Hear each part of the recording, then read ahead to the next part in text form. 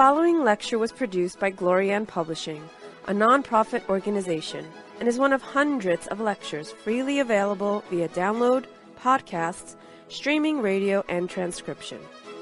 These lectures range in topic and complexity in order to address the many needs of humanity.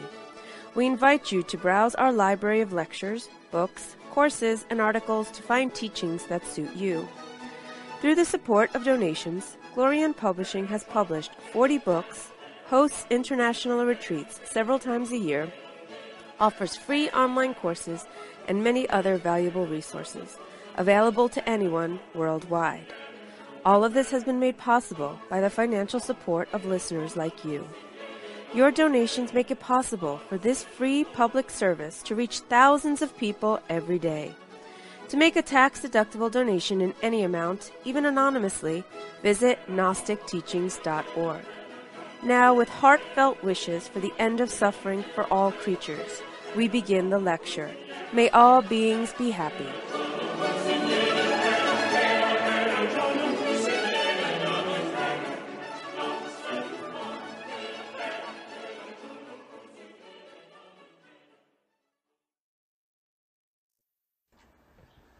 The Arcanum 13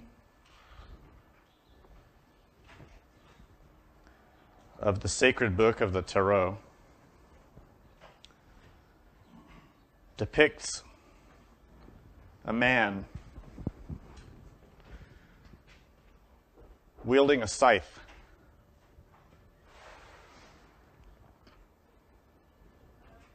He dips his scythe into the waters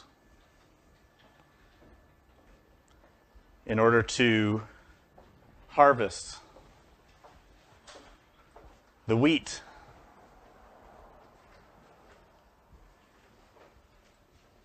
The image of the Arcanum 13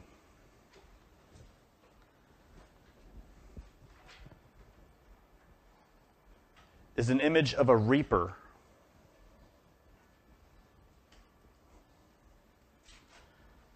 One who is reaping the seed or culling the grain from the earth.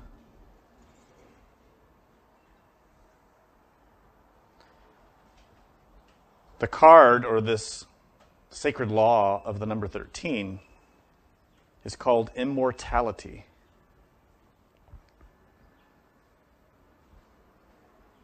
The word immortality has as its core this Latin term, mort, which of course begins with the letter M. And mort, of course, refers to death.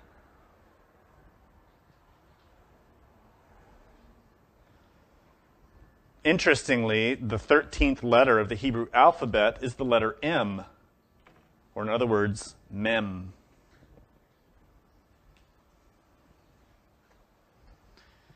The letter M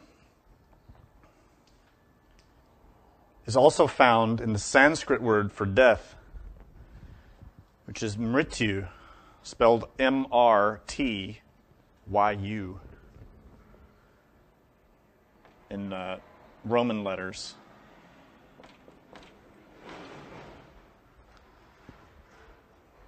But in the simplest form, the term death in Sanskrit can be simply said, ma. Or in other words, the letter M in Sanskrit. And as everyone knows, ma refers to the mother. And ma is the beautiful phrase that the child speaks. Often, the very first thing that a child will say is ma, crying for ma, for mother.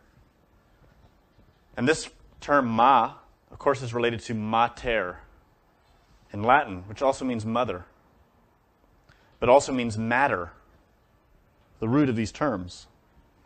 So we find death and the mother very closely linked. But also the water. the mare,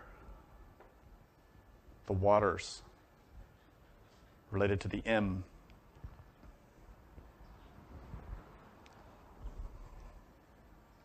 In Hebrew, the word for death is met, which is spelled, of course, with a mem.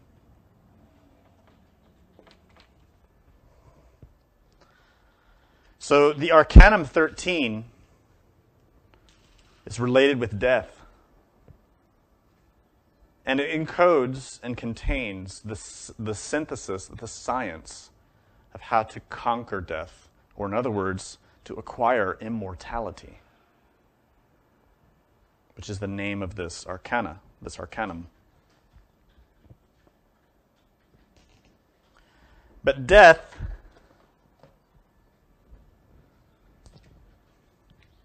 has its science. In order to comprehend what immortality means, what mortality is, you have to understand what death is. In order to understand life, you have to understand death.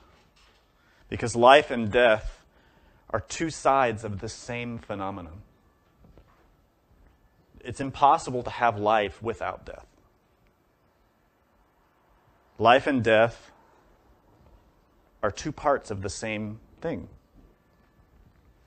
Unfortunately, in most of the cultures in this day and age, death is avoided. The very subject of death is avoided. The very idea, the very topic is avoided. In our personal lives, in our families, in our relationships. We can't bear the thought of death, much less the discussion. And oddly, and with a great contradiction, we are obsessed with death in our media, in films, in books, and television. Obsessed. What is it that lies at the root of this strange contradiction? Obviously, this phenomena of the avoidance of death in practical terms and the obsession with death as a concept lies within our own mind. Something about our own mind is producing this aspect of our culture and this aspect of our lives. What lies within the fear of death? What promotes the fear of death in us? Ignorance. We ignore.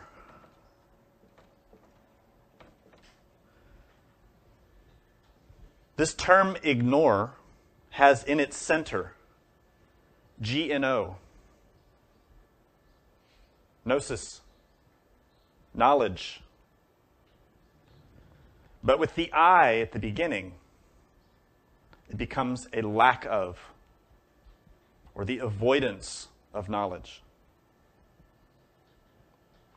We could say that gnosis itself, the science that we study, is in fact the science of life and death. To have gnosis, to have knowledge, to have that incarnated in oneself, to have gnosis be the very basis of one's action in spontaneity, is to have mastery over life and death. Not conceptual mastery, but mastery in action. This is the opposite of ignorance. So to have that sort of mastery, that kind of understanding, requires that we abandon ignorance. So to understand death, to know about life and death, we have to look at it. We have to study it. We need to understand this Arcanum number 13. Death has two primary aspects which concern the student of Gnosis. The first is its immediate practical aspect, which is obviously the death that each one of us is marching towards in this moment. Every breath that we draw is a breath we take in our march towards death. No one person that exists can avoid that. And yet, we avoid it in the mind. We avoid it in the heart. We choose to ignore the inevitability of our own death. And this is a great problem for us. When we ignore something, we cannot deal with it. If you have a sickness or an illness and you ignore it, it becomes worse. And the same is true of the knowledge of death. Some say that the science of gnosis is the science of preparing for death. The science of the preparation on a daily basis for death itself. This is true. And when we go deeper into that, what that really means, it means that we have to cultivate a sense of the life and death of all things, which in other terms is called impermanence. Because we ignore the fundamental truth of impermanence, we develop attachment. And attachment is the cause of suffering. We have a relationship, for example, with someone that we love. Because we ignore the inevitability of the loss of that love, the loss of that relationship, we become attached. And we suffer. When we grasp so tightly to anything, whether it's material or emotional or mental, we develop suffering. Because we're ignoring the fundamental truth of all compounded elements. They will dissolve. All things in the manifested universe are subject to this law of impermanence. They arise and they pass away. When we grasp anything with attachment, we initiate the process of suffering in ourselves. And the more tightly we grasp it, the more intense our suffering will be. This is why in all the great Asian traditions, there is a lot of discussion about detachment. And it's also present in the Bible. To always remain aware that all manifested things will pass away. All earthly things. And earthly in this sense we mean manifested. To cultivate this conscious comprehension of the impermanence gives us the capacity to treat those things which are precious with their true value. When we have attachment for something, when we're grasping it, we're enforcing our own selfish will. This is a cause of suffering. In the case of a relationship, when we're grasping onto another person, be they a spouse or a child, we're enforcing our will over that person. To pull them to us, to hold on to them, to grasp them. This is a prison. It's a cage. We think it's love, but it isn't. It's selfishness. To love, in truth, is to love for it as it is. To have respect for that object of our affection as it is. To allow it its own process. To allow it its own life. Take, for example, your own physical body. Because we ignore the fundamental truth that our own physical body will pass away, we become very attached to it. Now, that attachment may be craving in the form of loving this body. It may also be aversion in the form of hating it, but it is attachment. And that attachment to the body causes us to become very afraid, to be fearful, to be vain, to be proud, to be ashamed.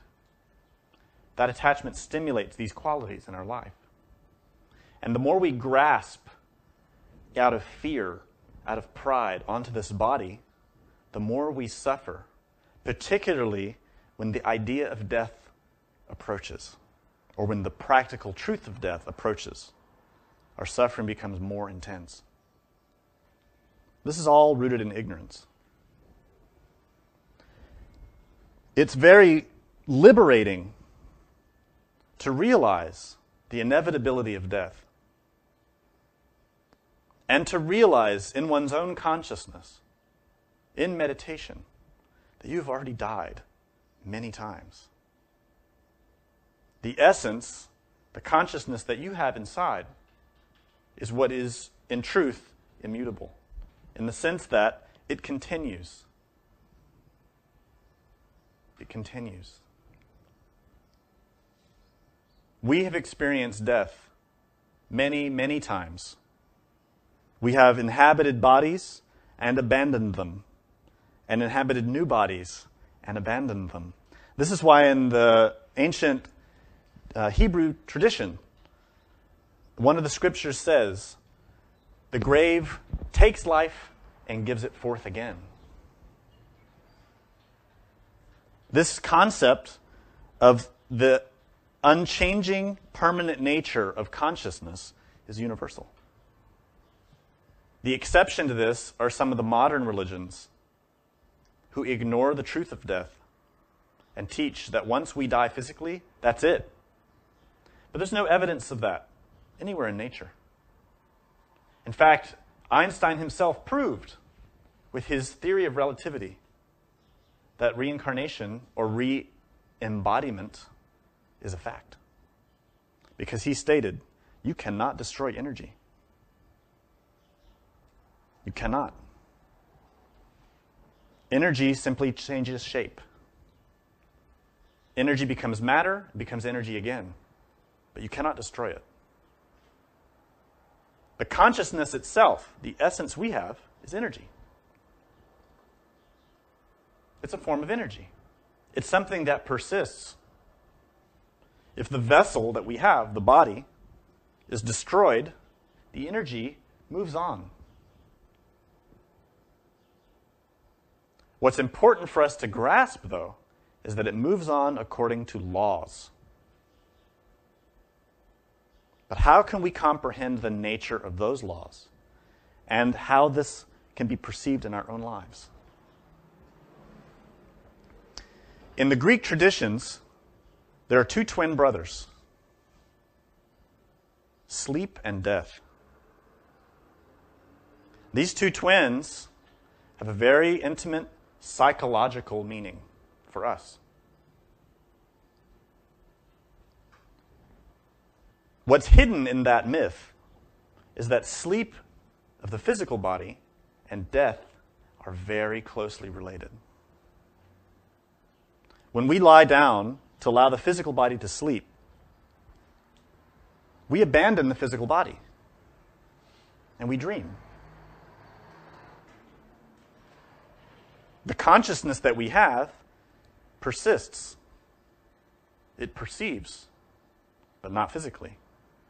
Not inside the physical vessel, but in a more subtle level of nature. This is what we call sleep, the sleep of the physical body. When the physical body is rested or disturbed, the consciousness is pulled back to that physical body.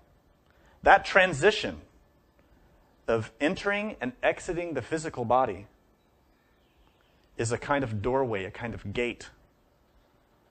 And generally, we don't remember passing through that door because our consciousness is weak. We can't even remember what happened a couple of hours ago or a couple of days ago.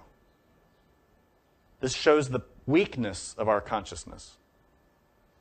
To pass through that doorway between physical sleep and physical wakefulness is a kind of shock.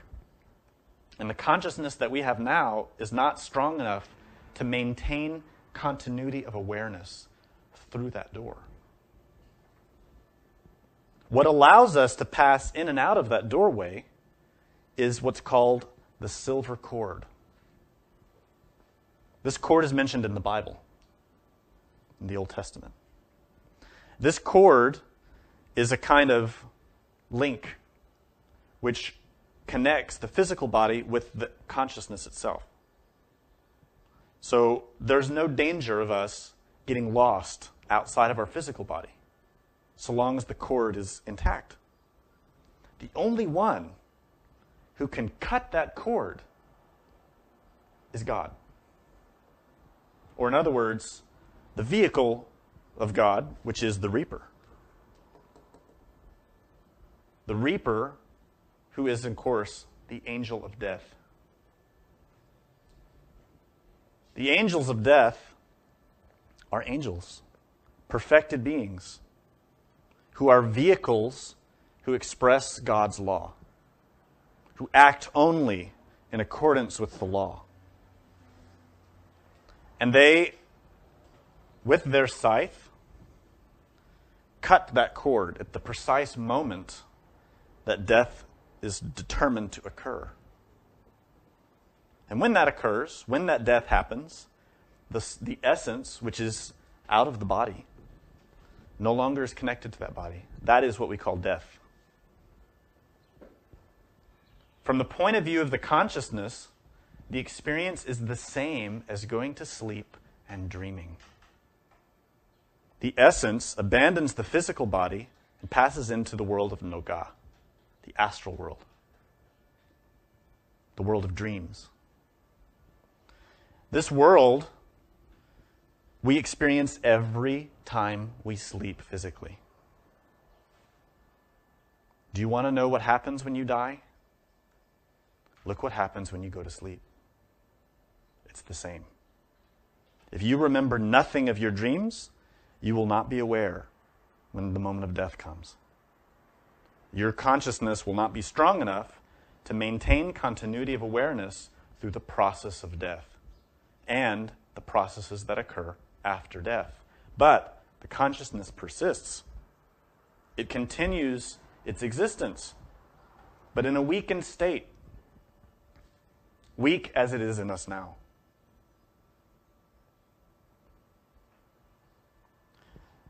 Gnosis is preparation for that.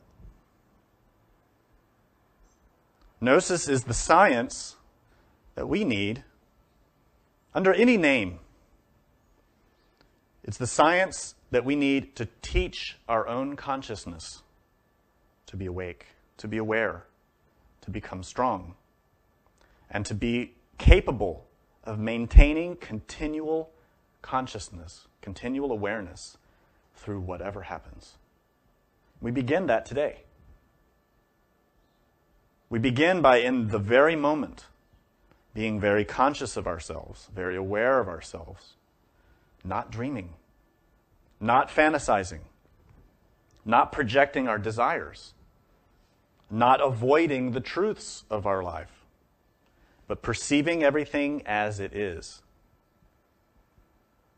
That way, when we lie down to let the physical body rest, we continue our awareness exercising, working to maintain continuity of concentration, of attention.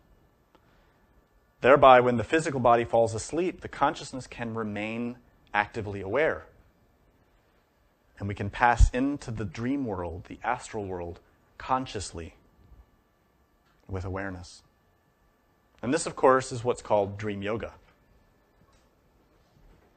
Yoga means to yoke, to control the dream in ourselves.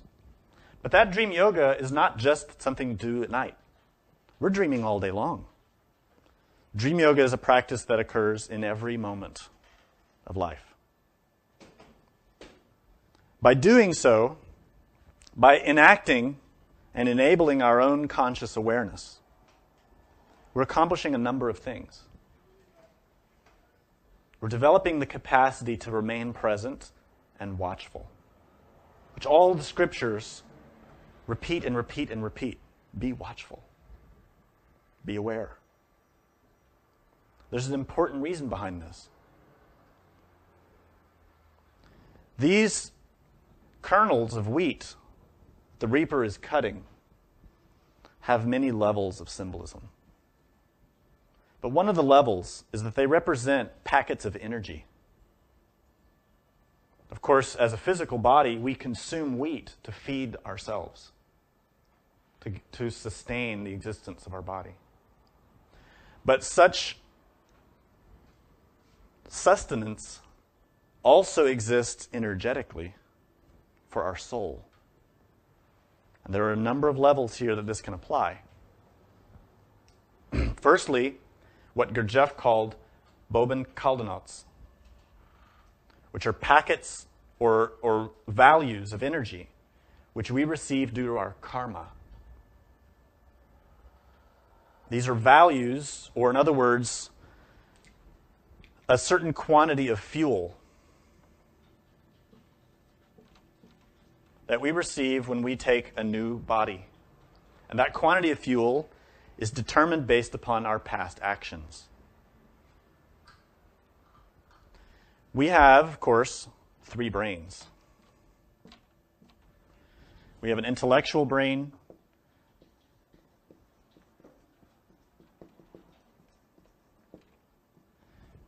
which is related to the process of thinking, process of thought. We have an emotional brain, which is related to the processes of feeling, to the emotions that we feel. And we have a motor instinctive sexual brain, which is related to our motor activities such as walking, running, anything we do with the body. It includes instinct, and it includes the sexual forces. In each of these 3 brains is deposited a determined amount, a determined value, a certain quantity of energy or forces. It is this value, this number, that gives us our lifespan. Certain spiritual theories state that when a person is born, their death is predetermined to a certain hour and day. This is not exact, because your own actions have an influence in your destiny. If you are very self-destructive, you will wear yourself out and die before your time, or get yourself in a bad situation and die due to some horrible, let's say, accident.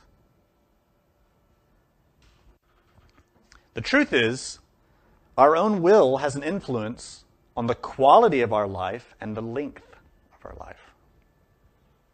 But I mean action psychologically, from moment to moment.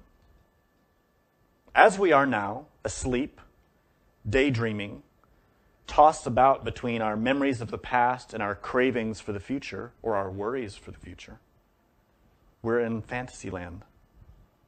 We're not aware of ourselves. We're being buffeted by waves of our own lusts and angers, envy and fear. And with all those waves of emotions and circumstances that hit us, we react automatically without awareness. Someone criticizes us, we respond with anger. Someone blames us, we respond with shame. Automatically, without awareness. All of these reactions, all of these mechanical motions that we go through in life, waste these vital values.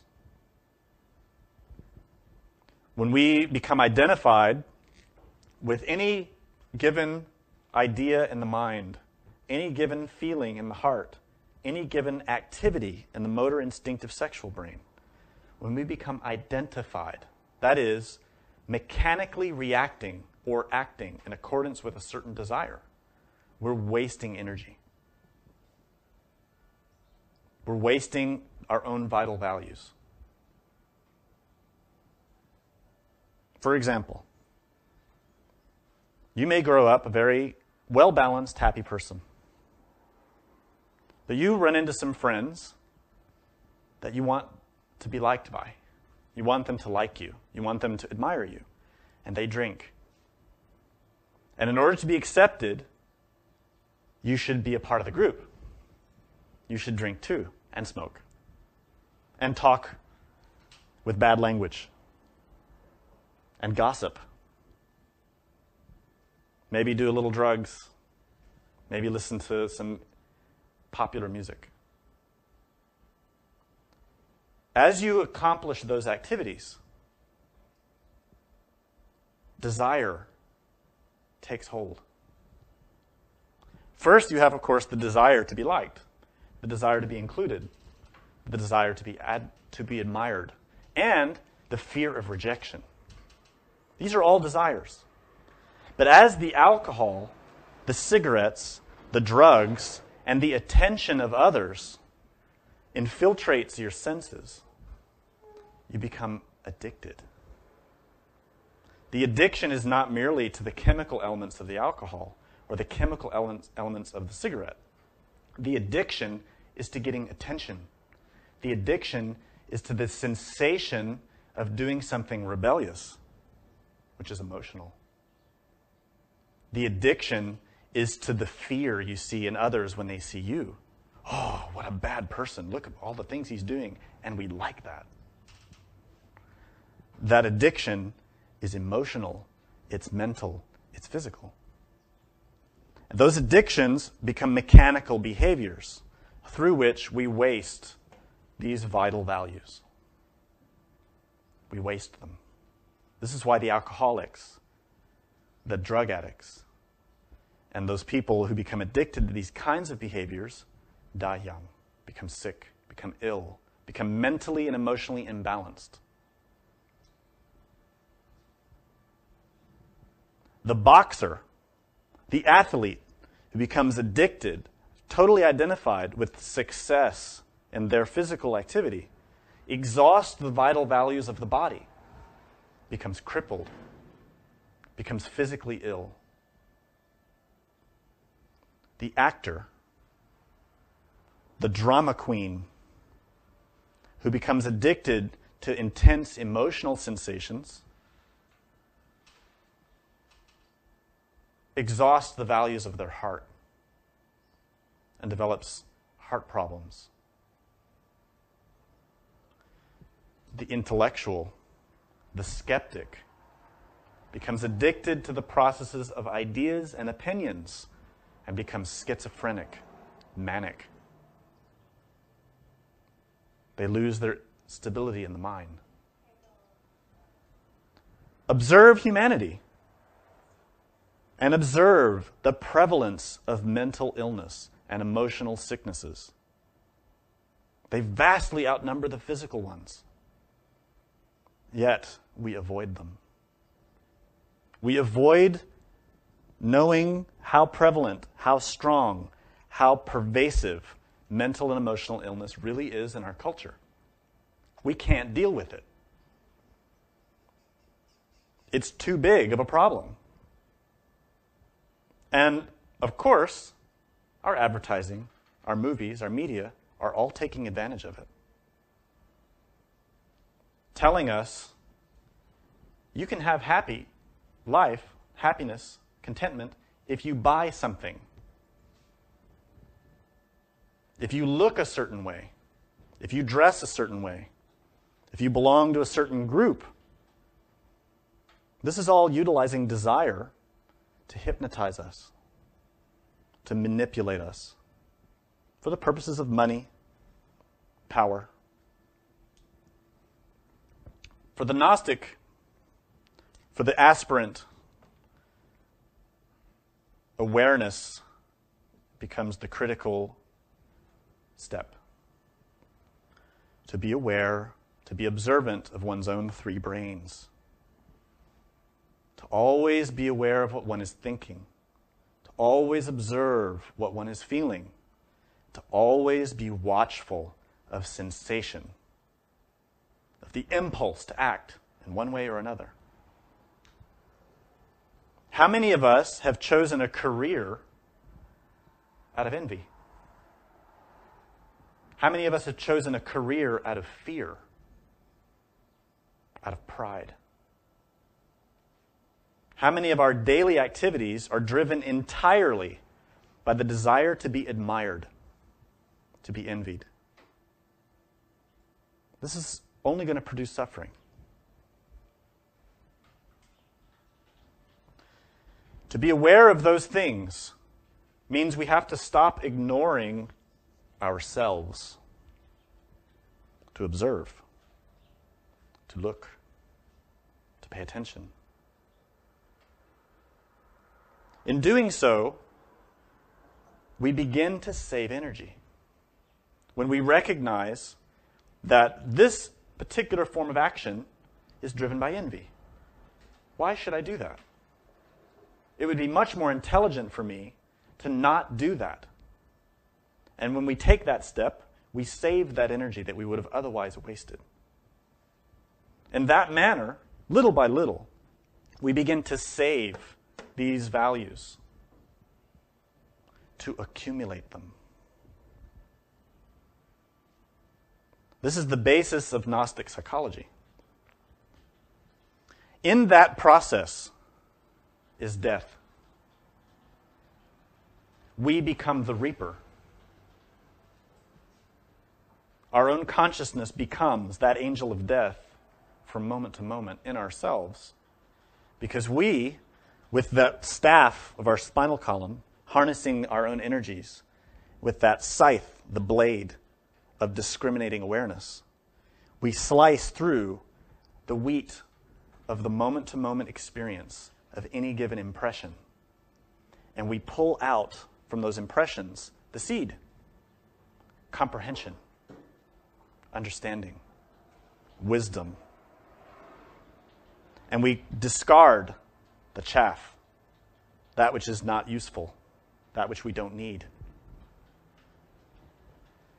That is a process of death, dying in our own desires. As Jesus said, we must deny ourselves. Self-denial in this sense is psychological. To deny one's own desires in the mind. To do that requires gnosis. In other words, knowledge, self-knowledge. We cannot ignore and accomplish the mysteries of death in ourselves psychologically. By saving those energies, by developing more conscious comprehension, by gathering together the energies from the impressions of life, we transform those forces. By saving the energies that are present in our psyche, we transform and accumulate those forces.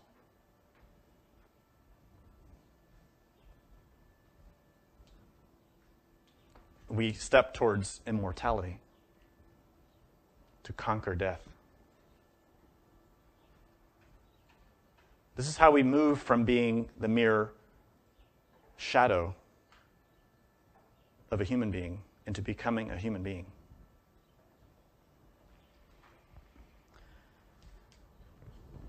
Death, then, when we develop this conscious awareness of death, death is no longer a fearful thing.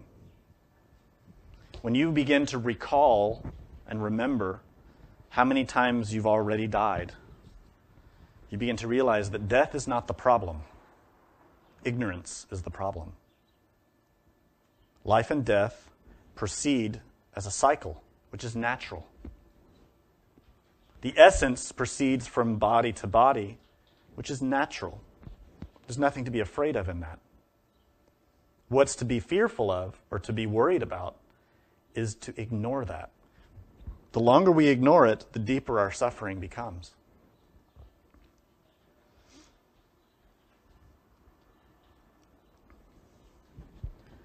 When we conserve these forces, we begin to accomplish something that's written in the book of Corinthians in the Bible. Corinthians says, "But some will say, 'How are the dead raised? And with what body do they return?' Thou fool, that which thou sowest is not brought back to life, is not brought to life, except through death. And that which thou sowest not the body that shall be, but grain.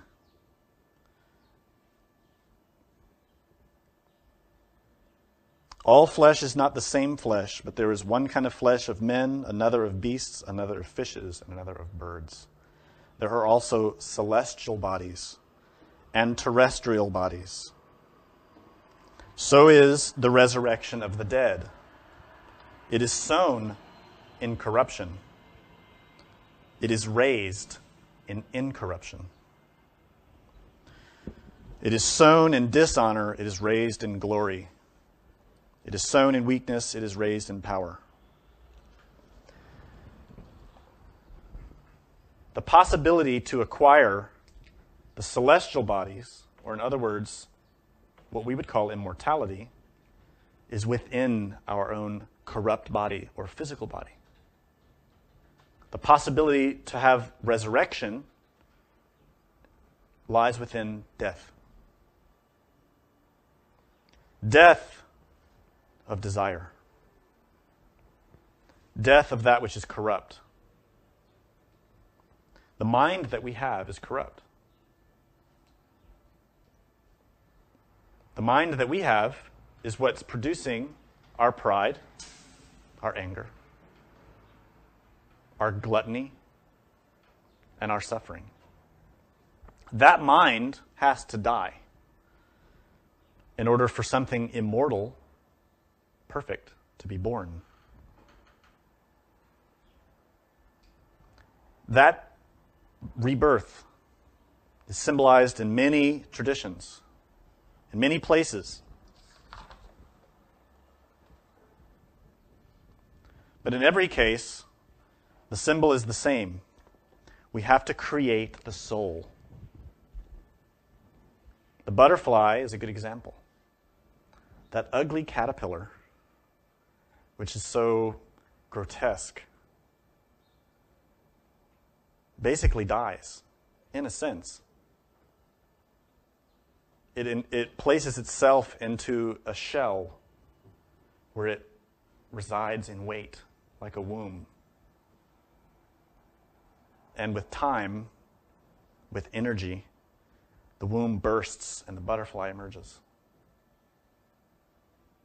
But that shell remains behind. In a similar manner, we as soul have to abandon the shell. We would say in this case that the shell is related to the term klipot, which means the world of the shells. And the shells are our own egos, structures within our own psyche, within which the soul, the essence, is trapped. When we, through the process of self-observation and meditation, transform the impressions of life, we do it with the purpose of extracting from those shells our own consciousness, which is a process of death. This is also symbolized in the famous story of Noah.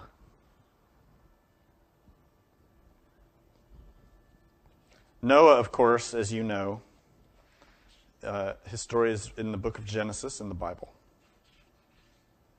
And Noah, the word Noah, is made by these characters Nun and He, which we'll be discussing in a later lecture. But Noah is a servant of the Lord. And when you look into the Bible, to the story of Noah, you see when he was 500 years old, the story begins to unfold about the great flood. We know from previous lectures that when you read about the ages of these initiates, this is symbolic. 500 years refers to that initiate having completed the fifth initiation of greater mysteries. And the fifth initiation of greater mysteries is related to the complete development of the bodies of the soul. These bodies are the solar astral body, the solar mental body, and the solar causal body. These are the three sons of Noah, his own soul. These sons are the butterfly itself. But Noah has to dissolve the shells. Those shells are the lunar ego, or the lunar astral body, the lunar mental body, and the lunar causal body. And these are symbolized by the evil population of the earth. Earth, in all of these stories, symbolizes our own physical body, our own earth, the microcosm, or man. And God, in order to destroy the evildoers, or our own egos, tells Noah, the consciousness, I'm going to send a flood to kill all those bad people. So if you want to be saved, you need to do something. You need to build an ark.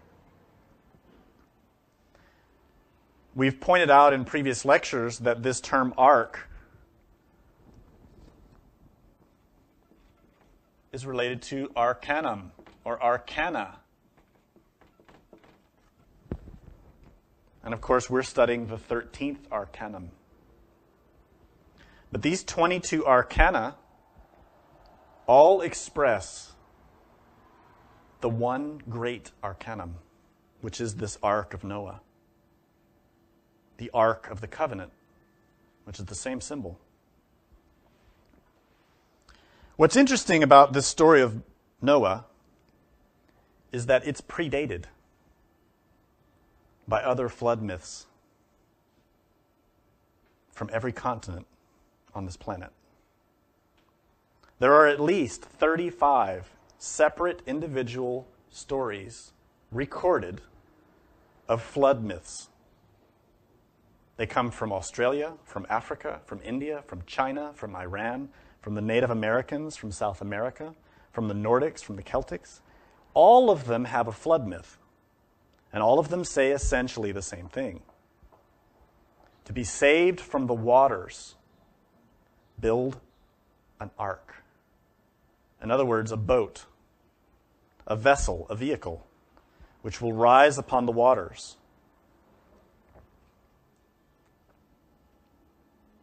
What is that ark? When we look into the Bible, we see Jesus walking on the waters. This is an indication, a hint, pointing towards the ark. We also hear Jesus discussing and describing the well of the waters of eternal life, or in other words, immortality. And that well, or that water, flows from our belly and gives eternal life, immortality. We also see in the Bible, Moses takes a staff and strikes a rock from which water flows, which gives life to the Israelites. But perhaps the most deeply psychological and interesting indication of the nature of the ark is found in Hinduism. The word immortality in the Hindu tradition is amrita. So to say immortality in Sanskrit, you would say amrita. And amrita is a liquid, a drink, an elixir. Or in other words, as the Greeks and Romans would call it, ambrosia. Amrita is a great ocean. And as you may know, this 13th Arcanum is represented in the character Mem, which means water. So the great ocean, those profound waters which provide the sustenance which delivers immortality. The waters that come from the rock of Moses, the waters that Jesus walks upon, that fountain of water within our belly, which in Chinese alchemy they call the Dantian, the ocean of energy, which is in our belly, or near the belly. That ocean, in the Hindu tradition, the Hindu story, is the source of power for all the gods. Now, the story goes that one day, Indra, one of the gods, was cursed by a sage. Now, what's interesting to know about Indra is that Indra is the god of the weather, the god of rain, the god of the wind, the god of water. And he carries in his hand a thunderbolt, like Zeus. That thunderbolt is called a Vajra.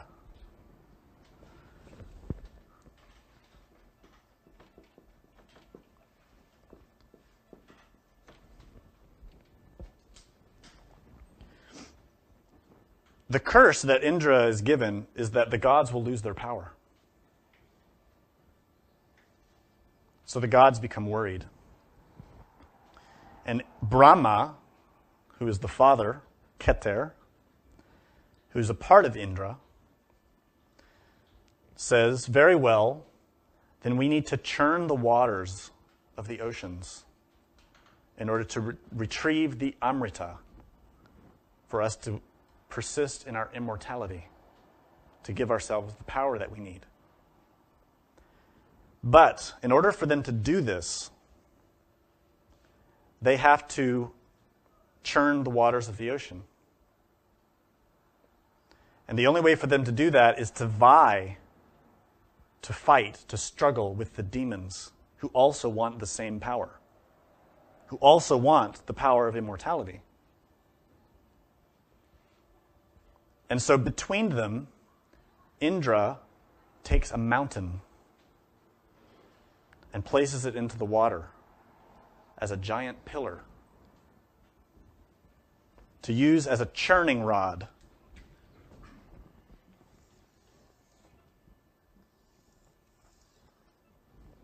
So what do we have here? We have a vast ocean with a vertical phallic rod to be used to churn the waters. On one side of the waters are all the demons. In other words, our own psychological devils, our own ego. And on the other side of the waters are all the gods. In other words, the free portions of our consciousness, the being itself. And between them is a rod, a mountain. This rod is obviously the Vajra, or thunderbolt of Indra, which is the phallus, the masculine sexual potency. And the waters are the female sexual potency, the waters of the womb. So, the gods and the demons take a snake, a serpent, and they wrap it around the rod in the waters. And one group has the head, and one group has the tail, and they begin to struggle and pull back and forth, and the waters are churned. This is representative of something only the initiates will know. Those who have been initiated and understand the nature of sexual alchemy. In other words, our own waters, our sexual waters, the waters of Mem,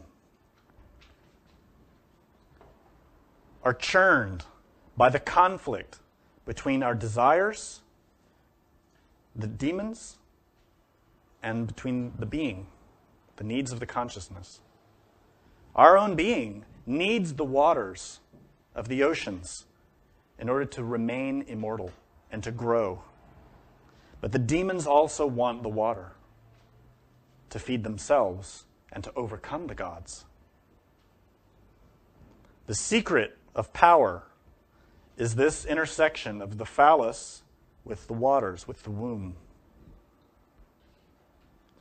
Now, these waters, interestingly, can be related to another Hindu myth, which is a story of Prajapati. Prajapati is the ancient celestial father, the self-created one. Prajapati has his sexual forces, which form a lake. And the waters of that lake are called Marusham. And that word means not to be spoiled,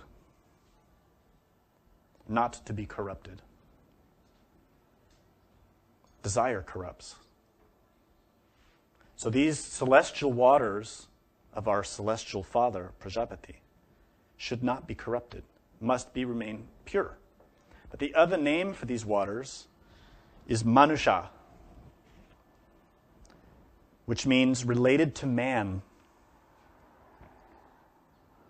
In the term Manusha is the term Manu, where we get the word man or human. So these waters, these celestial waters, which should not be spoiled with the corruption of desire, just as the Bible says, should not be corrupted with fornication and adultery. From these waters comes the mystery of the man. In other words, the solar man, the Manu. What has to occur is that we need to choose. Which side are we on? This is the Arcanum 6. We see in this visual image of the demons and the gods fighting over the waters using the serpent. This is the Arcanum 6. Indecision, the battle between the virgin and the whore. The battle between the needs of our own being and the needs of the ego. And what determines the victory or the defeat is our own individual will.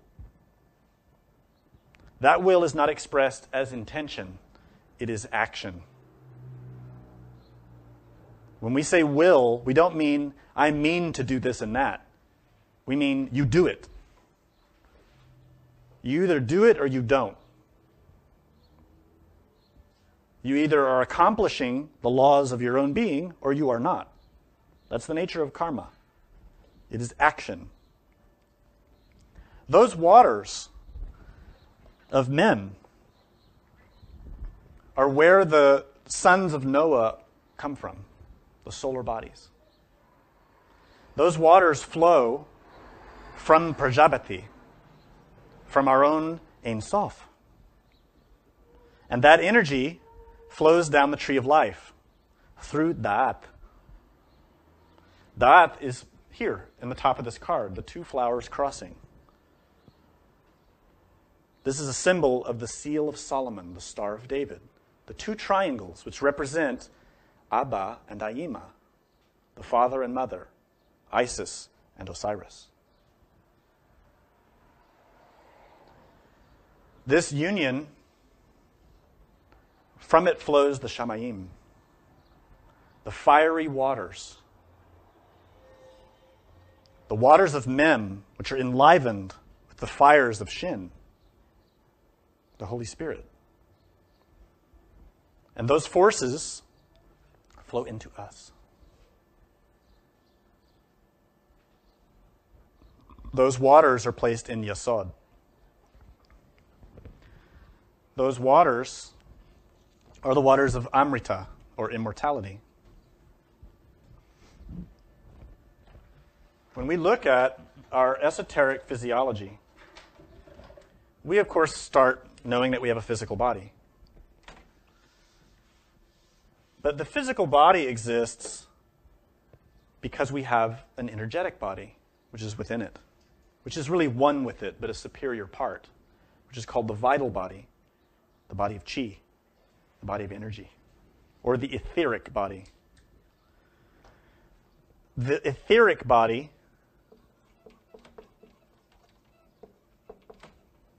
is the body that manages all the energies that sustain our life. That body is actually made of four layers or 4 levels. 4 ethers, or sheaths, or channels, which receive that solar energy. When we sleep, the physical body is resting, the etheric body is recharging and is healing the physical body. And many of our illnesses, such as cancer, actually are in the etheric body. They are sicknesses of the etheric body, which manifest then physically. Many illnesses like that the doctors today can't fix because they don't recognize the existence of the etheric body. Nonetheless, those forces, the waters which flow down from them, flow into our etheric body. But how do we use them? We exist, we are alive because of these waters which flow as a gift from God. But how do we use them? This is, again, more observation of ourselves, more knowledge of ourselves in order to understand. These 4 ethers, or 4 aspects of our own vital body, are symbolized in the Bible as the 4 rivers of Eden. Eden is a symbol of the 4th dimension of Yesod, the foundation, which we fell from, we as Malkut. Malkut fell from Yesod. So Eden itself is divided into these 4 parts, these 4 rivers of life, 4 rivers of water. The first is called Pison. And we call this the ether of light. This is that part of our vital body which is related to memory and imagination. It's also related to Neshama, the breath of God, from which we can receive inspiration. So if we observe ourselves during the day, we need to be observing how are we using our imagination? How are we using it? Because that imagination, the capacity to imagine, is given its force, its light, through this ether of light, which is fed by the waters of Mem. In other words, that outflowing of the Shamayim from our own Ein Sof. But how do we use our imagination? Are we fantasizing?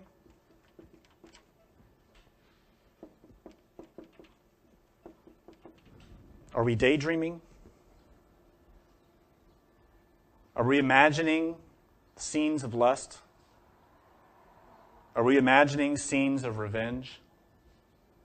Are we imagining our anger expressing itself and making others suffer? Is that how we are using the energies that God gives us? If so, we need to change. Because that produces karma. It produces suffering. Not only for those people that we imagine, because that thought, that imagination is real. When you imagine something, you're directing forces of energy. So that suffering that you're creating is not just for you. It's not just the karma of what will come, what you will sow from what you reap, what you will reap from what you sow. Those thoughts, that imagination, that fantasy affects other people. For example, you can make someone sick with your ill will, with your anger. You can make someone sick. Some illnesses are just that. the ill will of others. You can also feed someone's ego. If you have lust for a person and you imagine that person in a lustful way, you're feeding them your energy. What's worse is if you activate your own sexual energy and then imagine that person, you're giving them enormous quantities of negatively polarized energies, polarized with lust, which, incidentally, many people take advantage of. Many people encourage that. They want to be lusted for. They want to be wanted. And psychologically, they are stealing those energies from others. This is what we call a vampire. Vampires are real. They don't go around sucking people's blood. They suck people's energy by manipulating egos. So how are we using our own forces of imagination? How are we utilizing our own memory? Are we remembering desires? Are we fantasizing about what we want? The second river is called Gihon. This one we call the reflecting ether.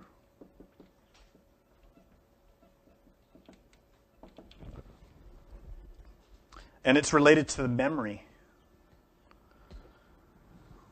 and to the senses.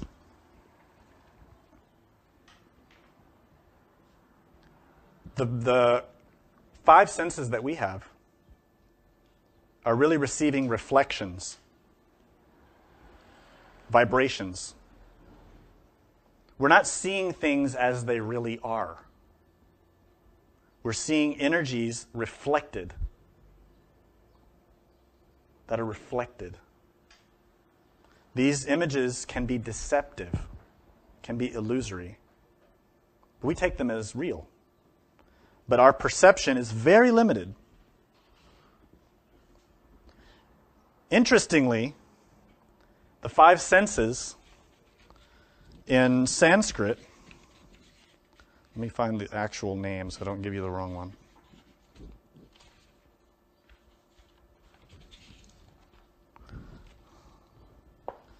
Are related to Indra. They are called Indriya. Remember I told you Indra is the god of the weather, rain, the waters, and he carries the thunderbolt. So the five senses are called Indriya in Sanskrit, which indicate the power to perceive through the senses is a gift of the gods, but directly related to Indriya, which is, of course, these waters of men. The spiritual aspirant has to learn to control those senses, to control the attention as it perceives through the senses. And in Sanskrit, this is called Indriya Samvara. Indriya Samvara is just the Sanskrit name for self-observation. It is the capacity to control the senses consciously. That is, to not fall into the trap of desire. To observe without attachment, without desire.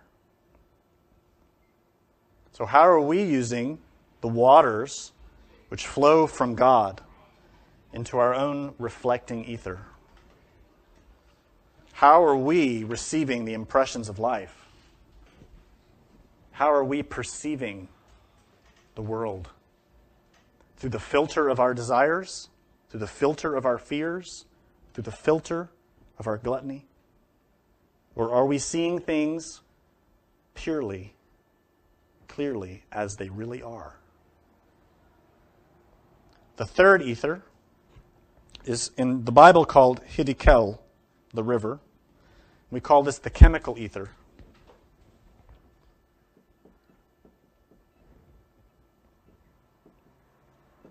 The chemical ether is related to all the chemical processes of the vital body. In other words, nutrition, our metabolism, our digestion. And clearly, again, we see transformations of energy occurring with this ether.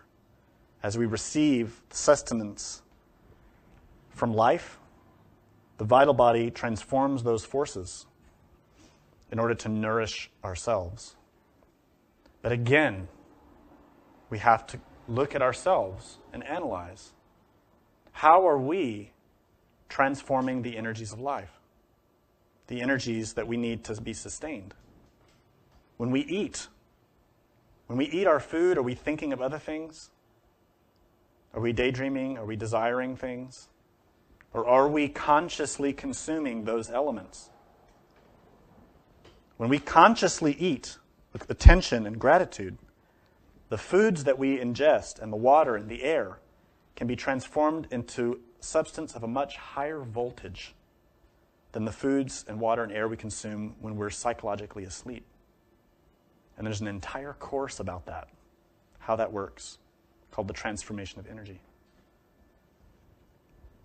The fourth ether in the Bible is called Euphrates, and this is the ether of life.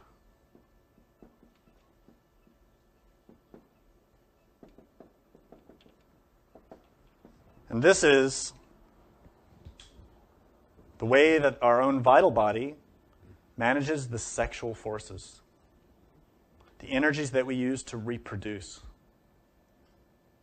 And again, we must ask, how are we using these sacred waters, which are placed within us by our own God? Are we using them to satisfy our desires, to satisfy our lusts? If so, we're producing karma. If so, we're delivering the potency of those waters to the demons.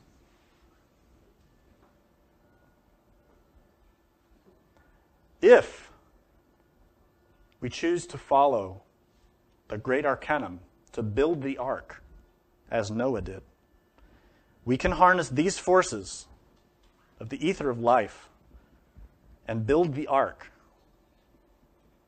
Firstly, the ark is the creation of those solar bodies, the solar astral, solar mental, and solar causal bodies. But then, that vessel has to rise upon the waters. And what is contained in that mystery? The ark itself, the Bible gives measurements for this force, or the ark itself. In the Bible, God tells Noah, make the ark 300 cubits by 50 cubits by 30. And of course, understanding the nature of Kabbalah, we know that these numbers are symbolic, not literal.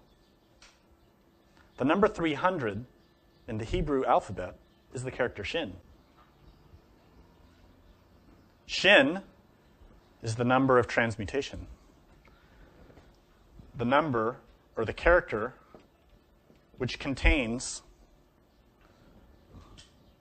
the three forces of creation. And of course, we will talk in detail about this character in a later lecture. But in synthesis, we say it's fire. 50, of course, is related to the character Nun, which will be discussed in the next lecture. But Nun is related to temperance, the fish who inhabits the waters. And 30 is related to Lamed, which of course is the power of sacrifice. So the great Arcanum, or in other words, white tantrism, is rooted in these three mysteries. And it's built within them. Knowing how to work with the fires as a fish, utilizing the powers of sacrifice. In other words, to deny oneself and follow after the example of the great masters. To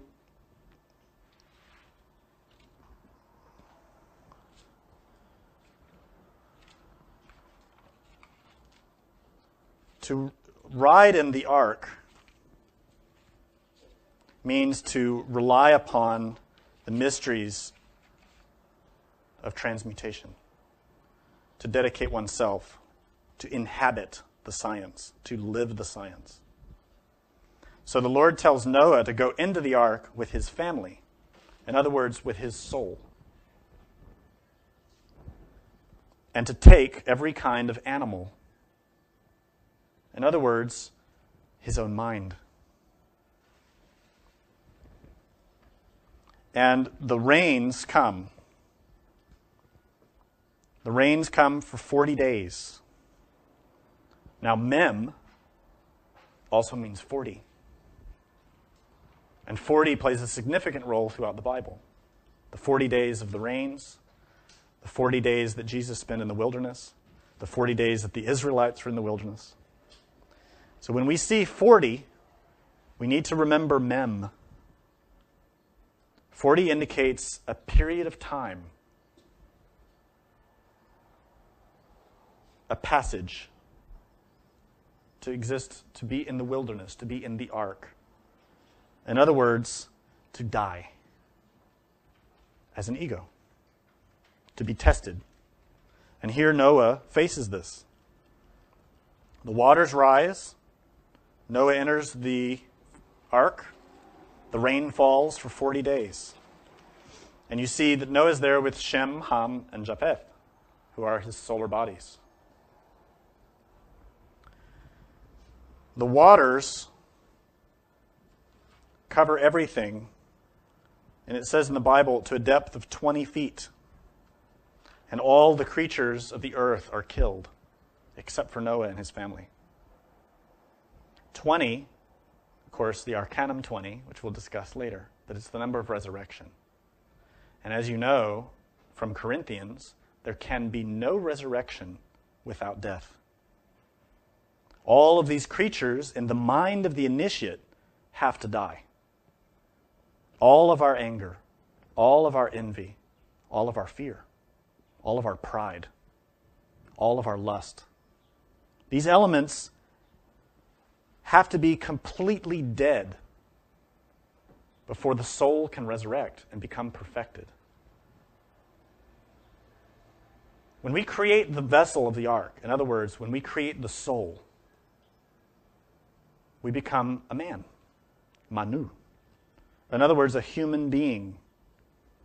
As we are just a phantom or a sketch of a human being, subject to the cycles of birth and death, tossed about by karma, no consciousness of anything. By developing the soul, we become man. In other words, manas, Manu, a human being. But then we have to become a superhuman. In other words, a resurrected master, a Christified master, like Moses, like Noah. For that to occur, all of those unclean humanities, which are our own mind, have to die. All the discursive desires we have. And once they're dead, resurrection can occur. In other words, the waters reach 20 feet, the number 20, resurrection. When that death occurs, the resurrection comes, then the soul is born as a resurrected master, as a perfected creature.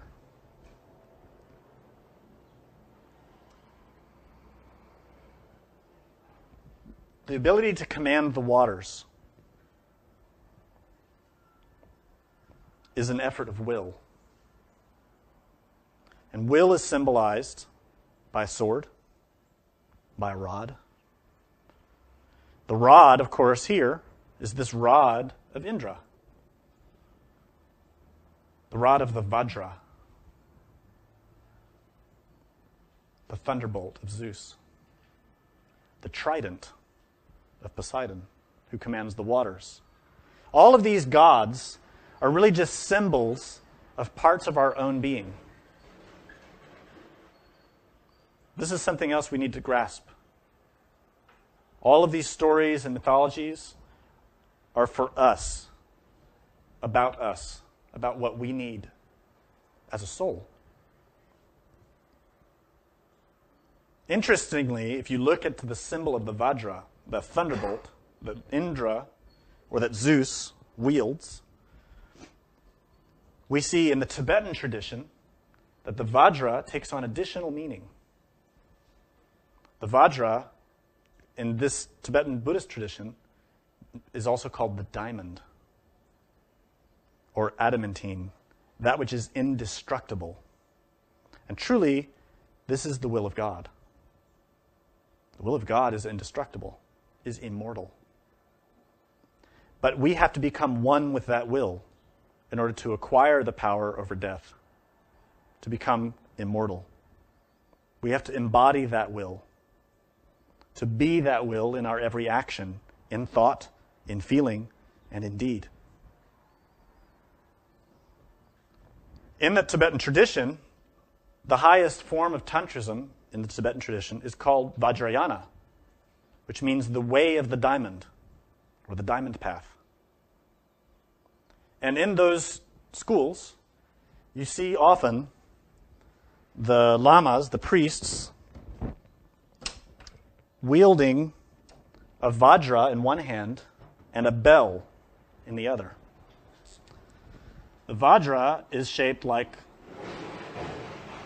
in some way, similar to the symbol of infinity.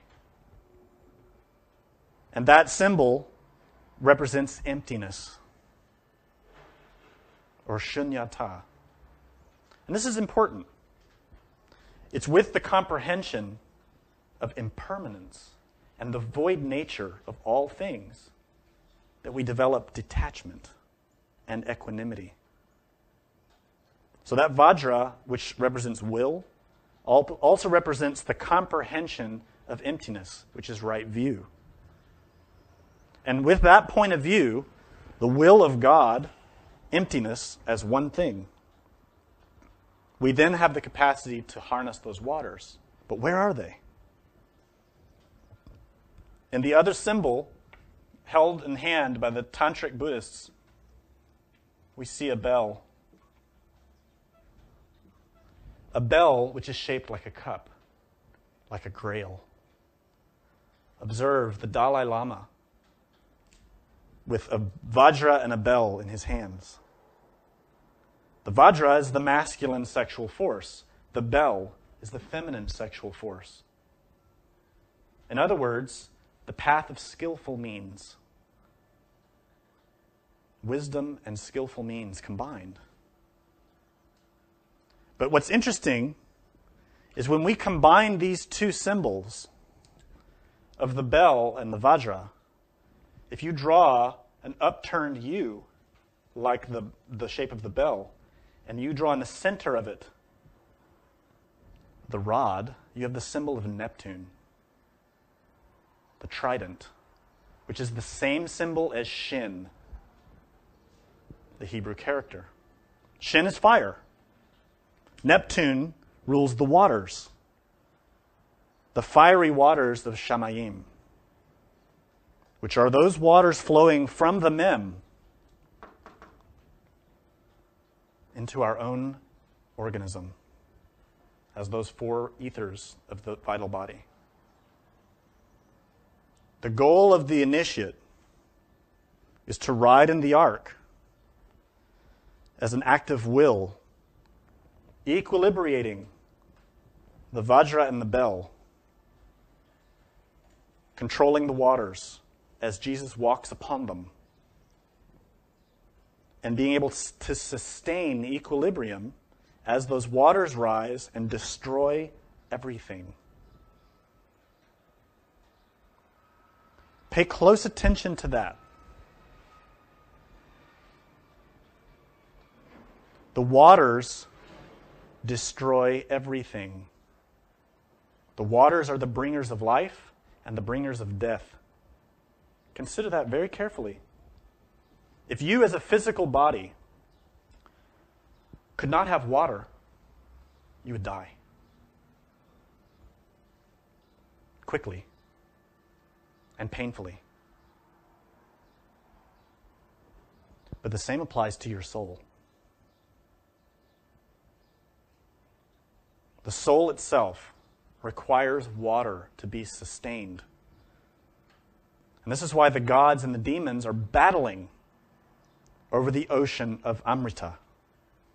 Because the soul, to sustain itself, to have power, to have life, must have water.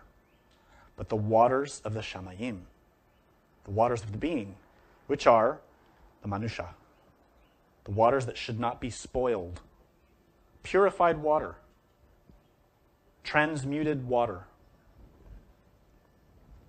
The method to purify our own dirty waters is taught by the Master Jesus in his first miracle. The first miracle that Jesus performs is at a wedding. A wedding is a marriage between man and wife. And at this wedding, he transforms water into wine. The wine of the Spirit. The wine of the Eucharist. The wine which nourishes the development of the soul.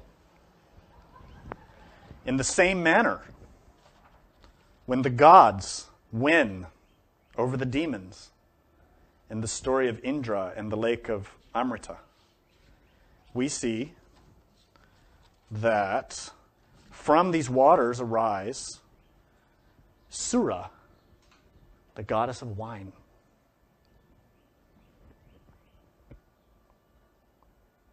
Kaustuba, the most valuable jewel in the world.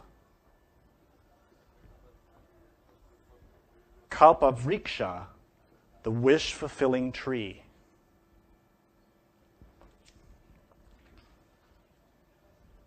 Kamadhenu, the first cow. Lakshmi, the goddess of wealth and fortune. From the waters arise the Divine Mother, Ma. From the waters rise the tree of life. In the Bible, we know that the tree rises by the rivers of water. Remember that? I think it's in Proverbs or Psalms. Psalms. The beautiful poet who's saying to be like a tree flourishing by the rivers of water. That is the tree of life. The tree of life is rooted in Yasod, in our own sexual waters, and grows upon our spinal column, the rod grasped by the angel of death. And that tree grants wishes in accordance with God's will. That tree grows in the womb of the Divine Mother, who is the goddess of wealth and fortune, who's the goddess of wine, who is Ma. Interesting that in Sanskrit, the mother is Ama, and in Hebrew, Aima, the mother. And also interesting that in Sanskrit, the god of death is Yama. The god of death who grasps in his claws the wheel of life. The god of death who's among the oldest of all the known divinities in humanity. The god of death who can free us from suffering if we abide by the rules of Dharma, which is, incidentally, his other name. The god of death is called Dharma. That's his name. Dharma means law, truth. This teaching is Dharma. It is the law. It is truth. Any true teaching is Dharma. Any pure action is Dharma. Any wrong action is adharma, without Dharma. The name Yama also means to do. So when you enter into any school of yoga in the ancient traditions, the first thing you learn, Yama and Niyama, to do and not to do. And you're given vows. Do these things and don't do these things. By doing so, you enter into the path of dharma, right action, the path of death, death of the ego.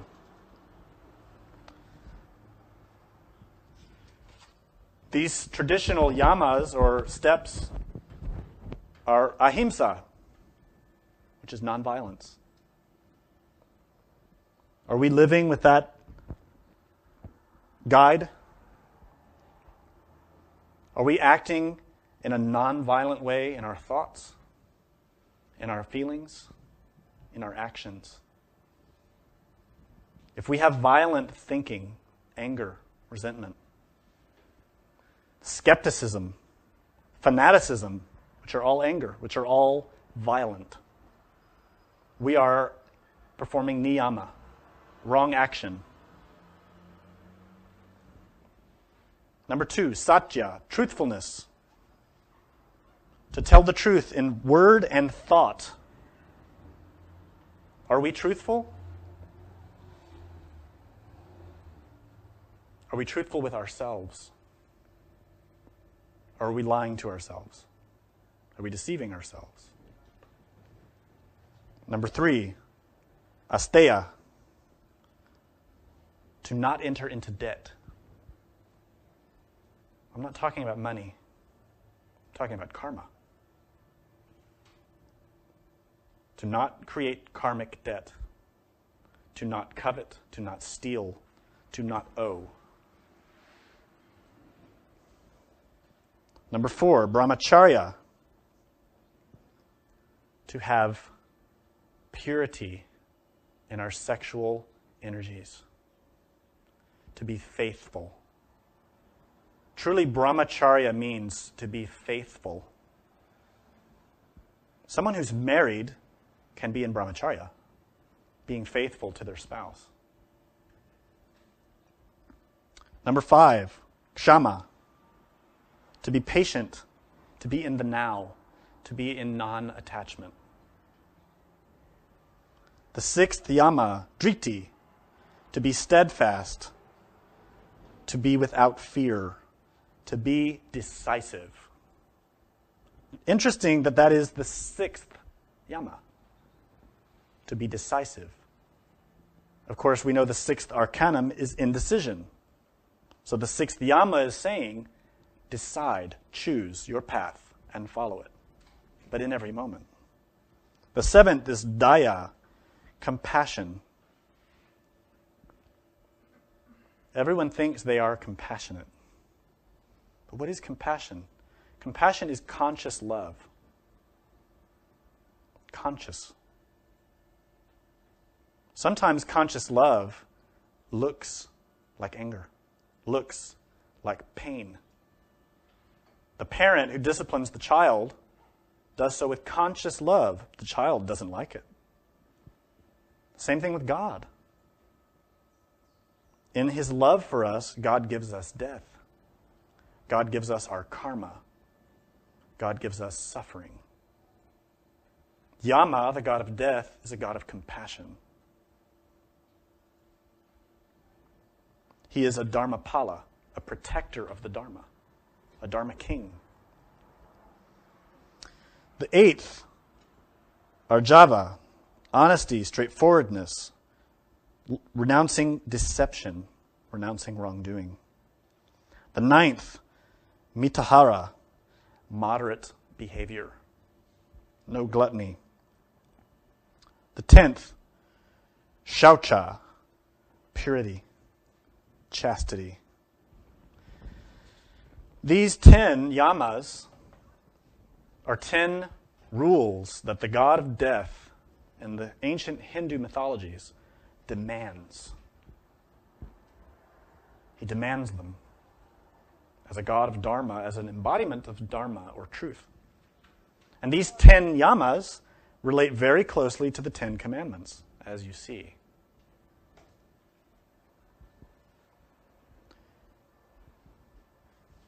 In order for us to apply the mysteries of the mem, the 13th arcanum, we have to go into the waters of ourselves.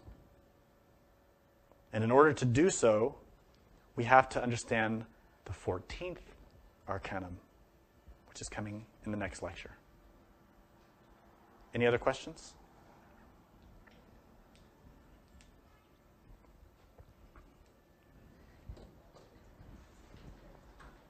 What is a near-death experience? You're talking about like the line of the cord between the two things. There's so many cases of like people experiencing like out-of-body experiences. Mm-hmm. Just from that point of view, is that related? A near-death experience is exactly that.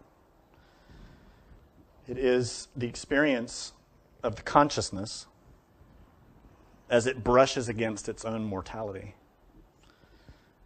And generally those experiences are karmic. They oftentimes can be a gift, let's say from the being who says, hey, stupid, death is just around the corner.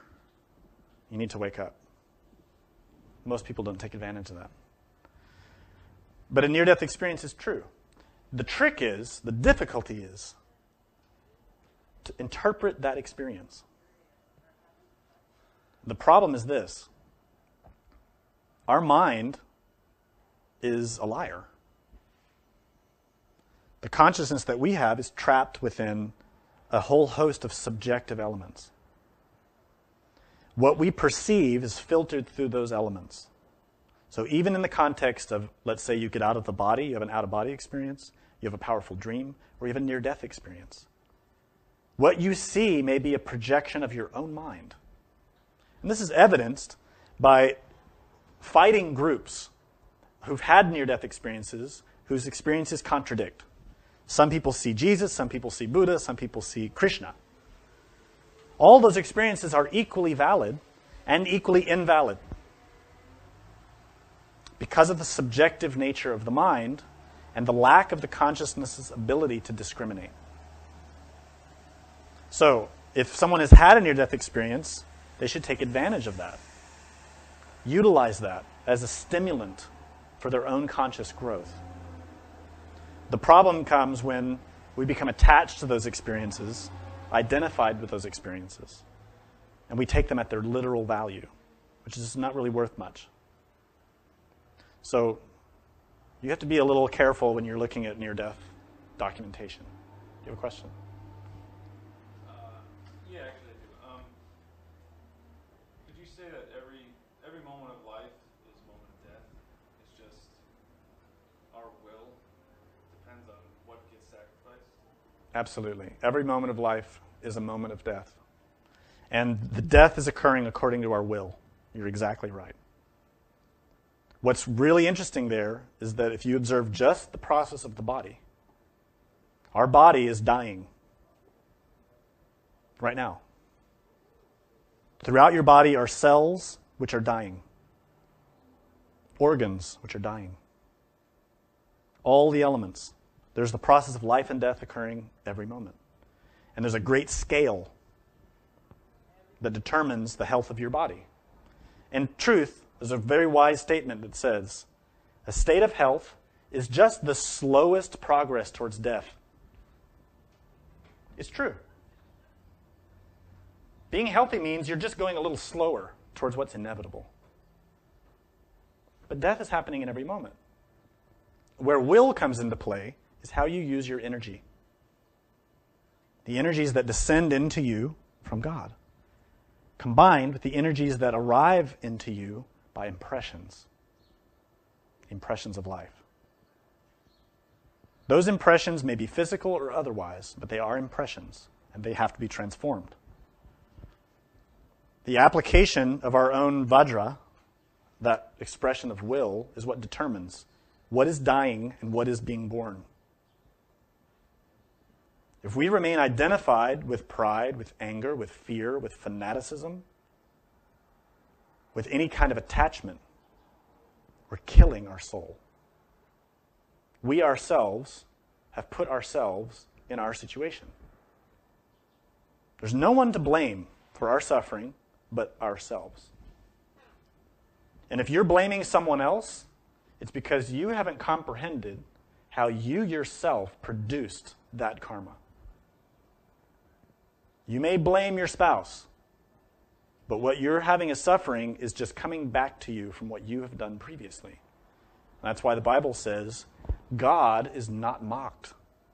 Everyone will reap what they sow. And Jesus said, every iota of the law will be fulfilled. So, the answer is, we have to align our will with the will of the law of karma, the law of dharma. And in doing so, we develop the capacity to die psychologically from moment to moment, but to be born spiritually. Beautiful, isn't it? It's all in will, but it's conscious will, not intellectual, not emotional. It doesn't mean that you just feel like it's a good idea and you say, yeah, I agree with that. That's good, but that accomplishes nothing. You have to do it.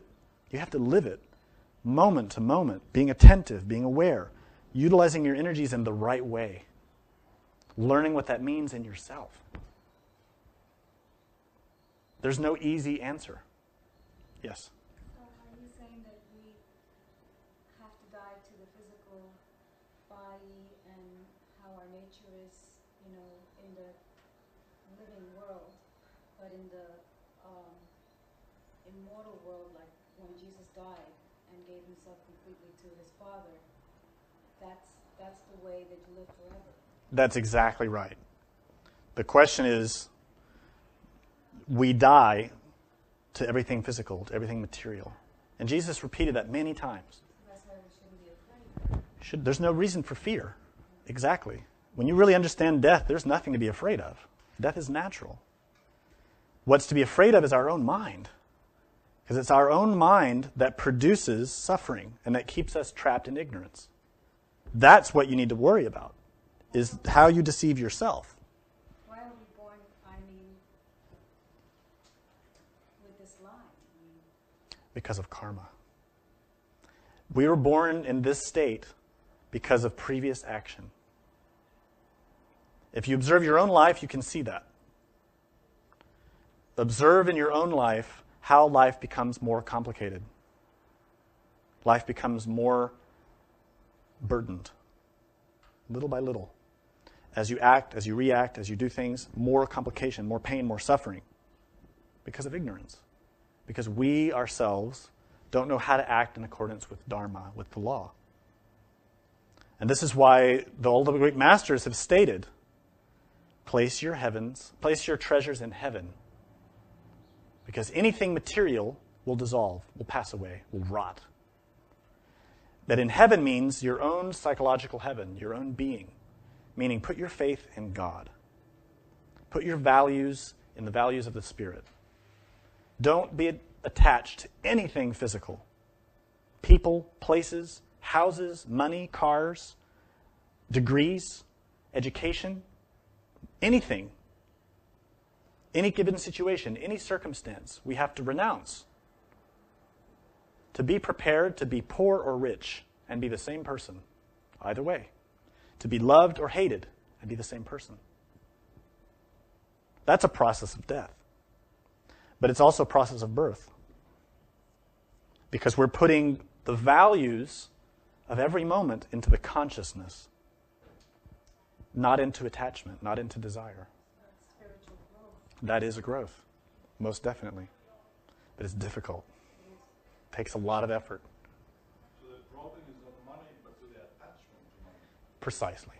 The problem is not in things. The problem does not lie in whether you have money or you don't.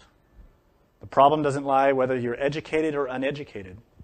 The problem always is in the mind. Attachment, desire, craving, aversion. This is the problem. You can be an initiate with very high development and advancing and be a pauper and be happy. You can also be rich and be happy. It's irrelevant. The circumstances are irrelevant. They're only relevant to the mind. It's desire which wants to be a certain way, to be perceived a certain way, to have certain things. The being is the being. The being is, and is amongst all things. So in the process of death, your being will present all of these things to you in order to see how you react. And that's part of the meaning of the waters rising. When God tests Noah, when he says to Noah, the waters will come, be prepared. This is related to a certain process of initiation in which the being brings everything. And the initiate has to be prepared for that. We have to be prepared to die to all things, to be presented with the riches of the earth, and to be indifferent, to be presented with the possibility of poverty and starvation, and to be indifferent, to have contentment and serenity in the face of any circumstance, in the face of any impression, to be the same one. Any soul can accomplish that. But so long as the soul is listening to the voice of desire, the soul will fail. What has to die to accomplish the 13th Arcanum is desire. In its entirety. Its very shadow has to die. And we're going to get into that a little bit more over the next few lectures. What that means. It's very demanding. But always bear in mind,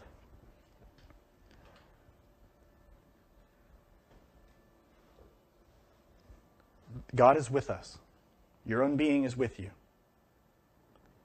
Remember that in the Bible it says, even though I walk through the valley of the shadow of death, you are always with me. Never forget that. As dire as life becomes, or as good, as beautiful or as painful, as much success you have or as much failure as you have, be indifferent. Be the same, and remember your God. And if you can accomplish that, you will fulfill the mysteries of the 13th Arcanum. Any other questions? Good. See you next week.